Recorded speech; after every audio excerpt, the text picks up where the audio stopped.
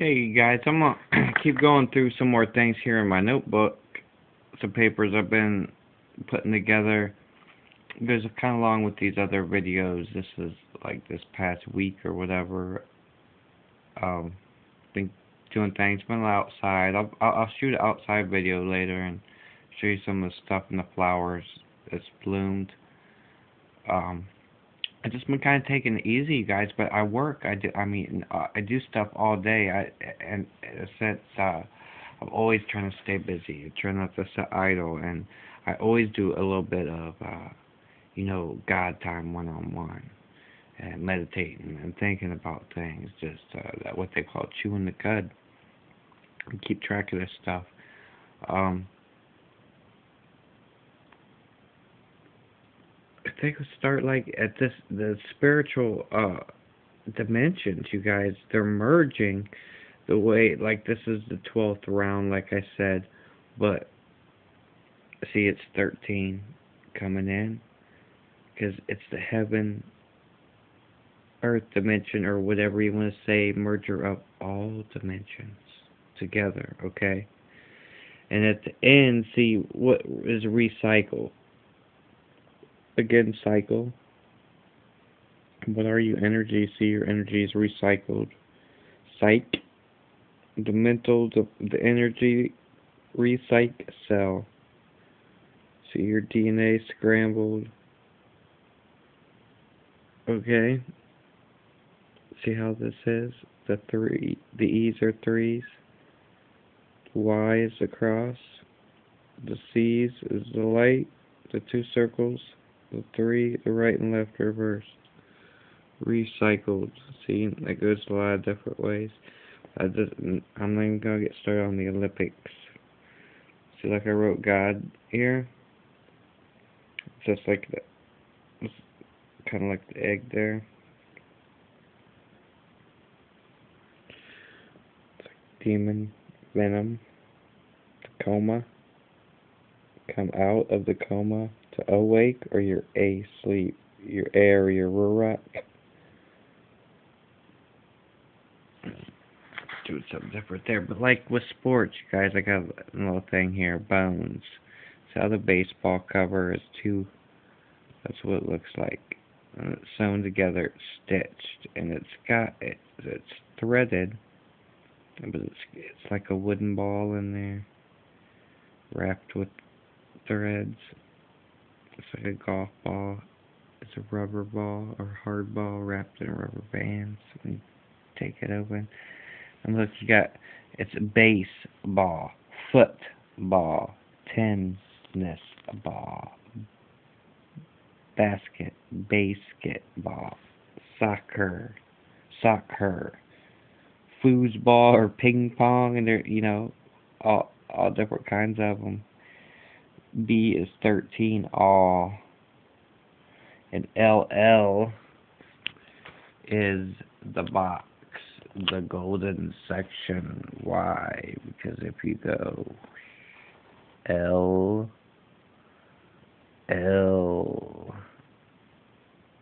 see that? 13, and you got the rock in there.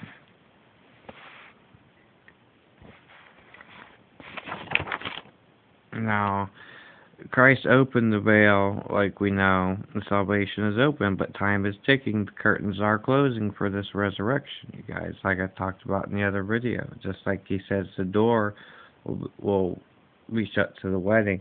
Just like you hear about 11 is the hour of temptation, Antichrist on earth. The 12th is the second advent, at 12.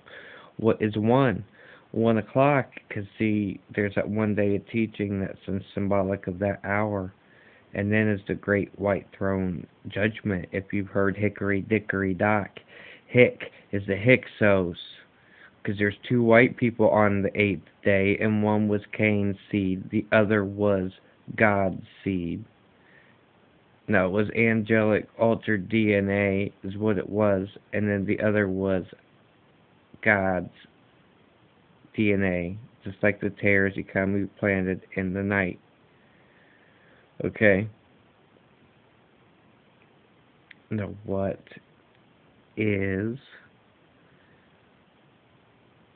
great white throne judgment is the judgment of your sins for everything that you've done. The second advent is the return of Christ, all the dimensions merging.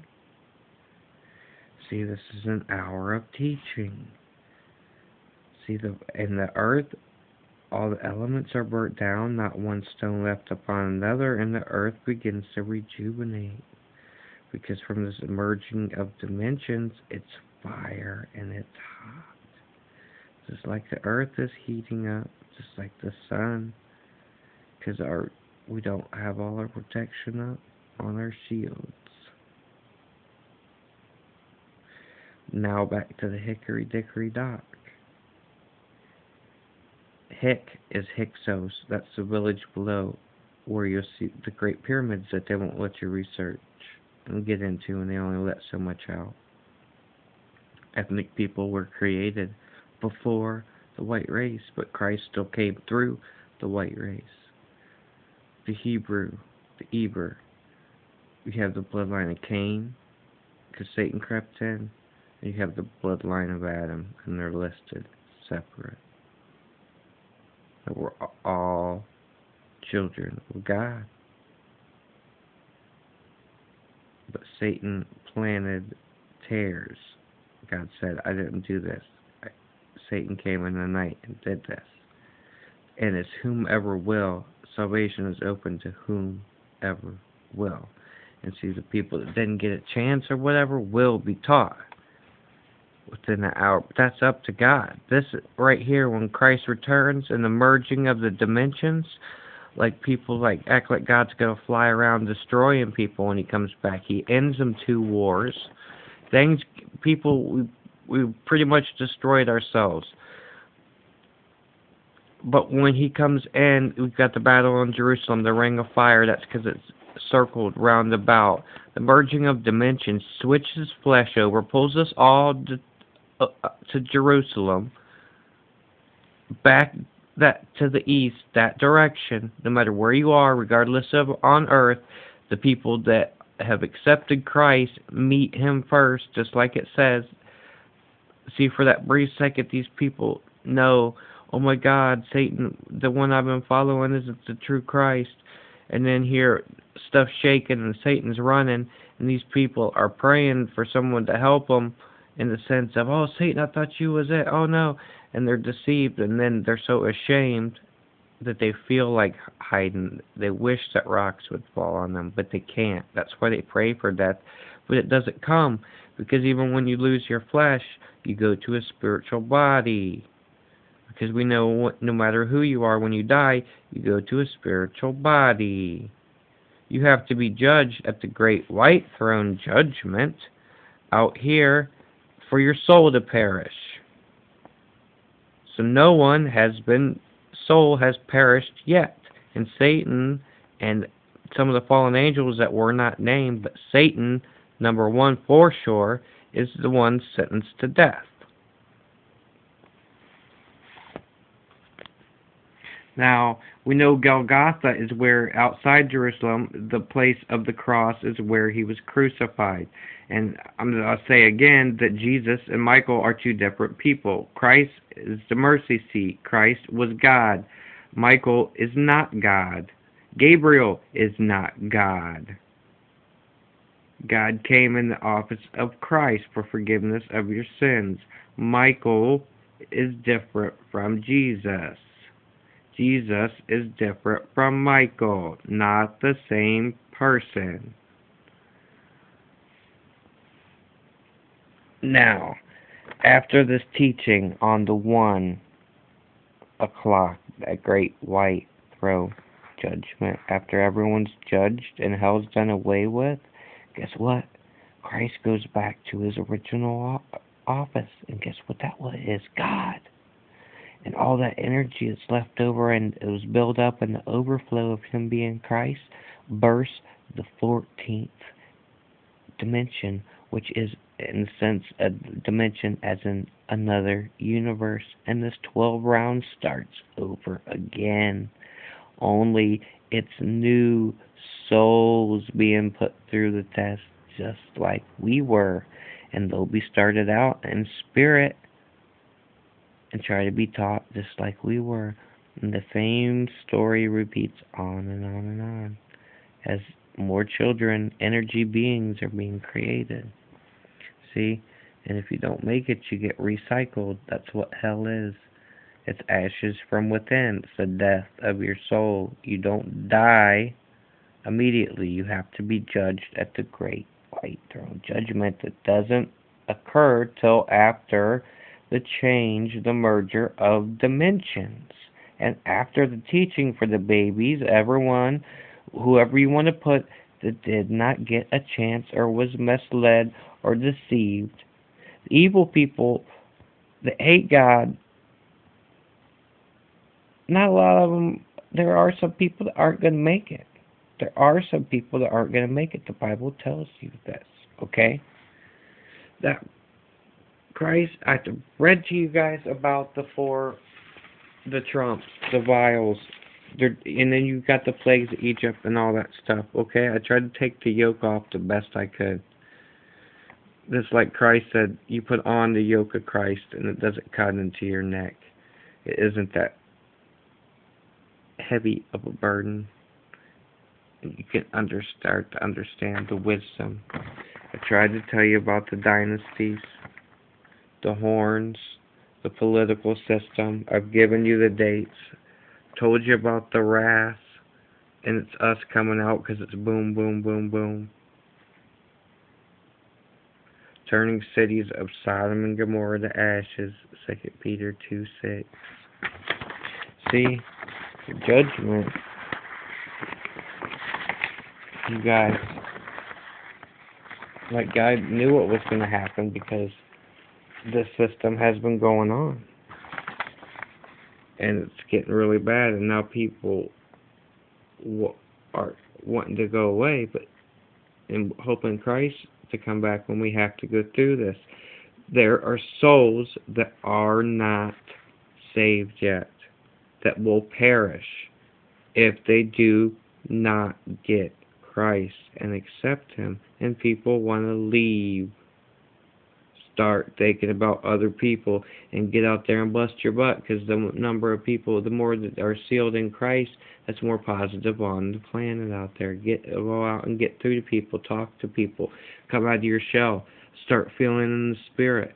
Pay attention to people around you when you're at the store, going to your car, going back and forth to work, wherever you're at. Start looking at the other people around you and start thinking and wondering where they're at, how their life is. You think they have Christ, or they have a relationship with God. How could I get through to this person in my life? How could I do to help show them to understand what Christ did for me? And set an example and do things instead of trying to fly away. Help.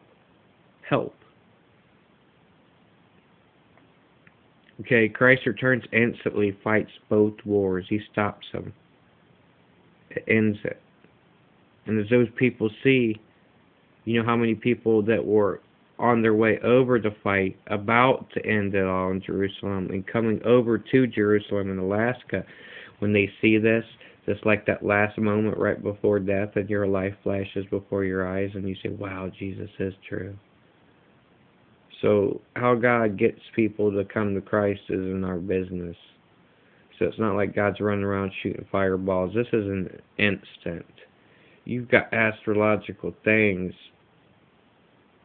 set.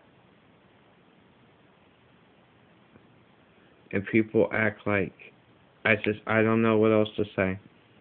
No matter how you do it, there's someone that's going to yell about something. But I read what the Bible says in these wars, and I've been over this, you guys. God said not one stone left upon another, just like the Wailing Wall, just like that little bit of blocks that are also still left of the temple. Those will remain there, watch. Because Christ will knock them down when He comes through that east gate. And that's the four winds. The crisscross, see, they're trying to control it.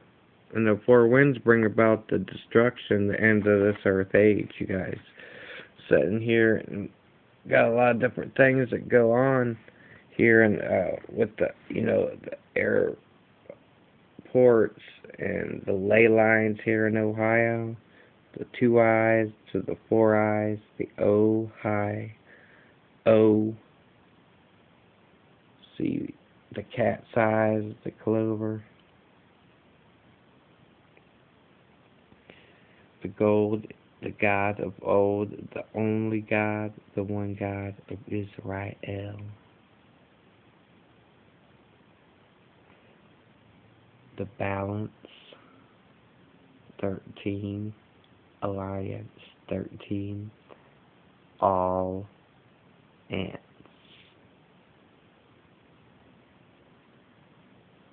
See, 13, and then you add the Trinity. 13 is love, 14 is salvation, 15 is what? Sinfulness of sins covered by the Holy Spirit, by the blood of Christ. 16 is love. 4 plus 1 is 5, grace. 5 plus 1, 6, weakness of man, covered. 16, 1 plus 6 is 7, spiritual completeness. That's why I use 16. The cat's eyes what? The cat sees better in dark. A little bit better and darker than humans do. It sees, it's a night creature, just like the owl. And these are some other things I did, like looking at stuff, Chi, see, Chicago is chi, cog, incognate, cognate, cargo, your chi, your Christ, your heir, your God in the world. It's just weird how when you look at words, like Kentucky, like they say, Kentucky, Mexico. And then you could, like 33x, I, co. And it's however you look at it, whatever it telescope, periscope, microscope. It's like the periscope's got the mirrors like you can look up. Analyze, ants, alive. Sight from the heights is be wise as serpents and peaceful as doves. Microscope, just like the crow. Microwave. Micro tells of the two, the pair. And there goes the cat talking.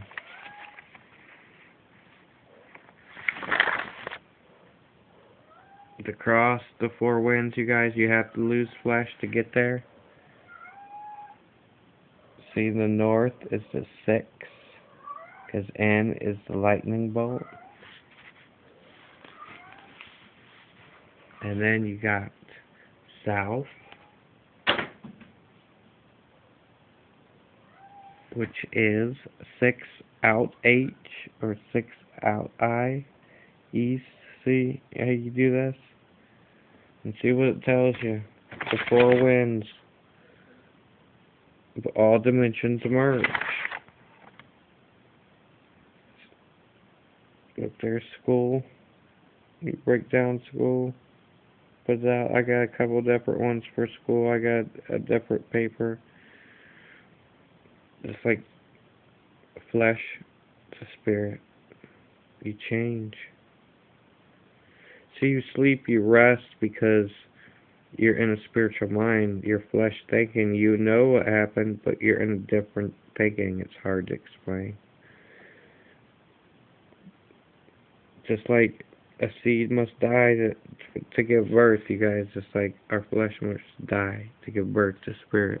You don't want your flesh body. It dies, it gets sick, it gets old. I mean, we enjoy our lives here, but there is something new. There is something better. There's something eternal in the Lord Jesus Christ. Remember, you got forgiveness of your sins. God will be there with you, okay? With Him, you've got grace, new beginnings. You've got double spiritual completeness. Remember the double fruits, the first fruits? People that make the first resurrection? Because they made it through at this end of the era. this consummation of this earth age. I love you guys. Let God know you love Him. And remember, repent often. That people will say, oh, whatever. But the ones that know. You say, hey, I messed up. God, please forgive me my sins. In Jesus' name, help guide me. I know I screw up. I'm doing as best as I can. He already knows He's right there. But you asking God to be there with you and asking Him to forgive you. That's part of your relationship that you just come to understanding when you develop it with God. Just like with a parent, you'd want to say, hey, I messed up. And get, hey, that's okay, I know, I've been right there with you, I know. I forgave you a long time ago. But see, we ask forgiveness of sins so we don't become vulnerable to attack by Satan's attacks. And he doesn't have it. He has less routes to get to us because we're cleansed from our sins in Jesus' blood. When we ask, when we are truly repentant, when we're trying to do better, because you're the temple, you're the kingdom, He's going to support you. He's going to lift you. He's going to guide you. He's going to lead you because He loves you. He is in you. You are part of God. You're His child. And I love you guys. Until next time, bye.